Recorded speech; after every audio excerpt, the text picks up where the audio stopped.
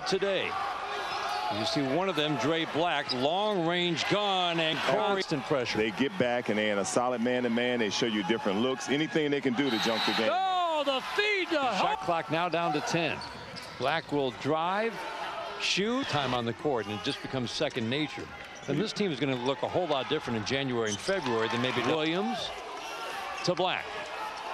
Inside, good look for Black, sure lays it in. Jenkins, off balance leaner, misses badly. Waterman the other way with the easy dunk. Tell you what.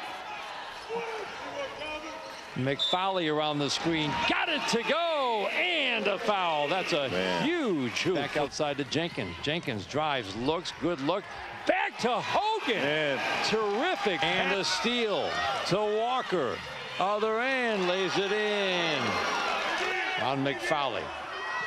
Hogan will drive inside and get it to fall. Man, that should have been at home. Trying to beat the Jaspers. McFarley gets it again.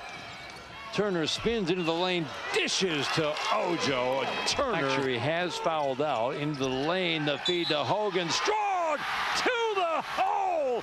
Gets it to go. McFarley with long-range gun short. Big rebound by Jenkins and the putback. Waterman with the open look. In and out and then off glass and in. They got the bounce. In for Eisler. Now Jenkins.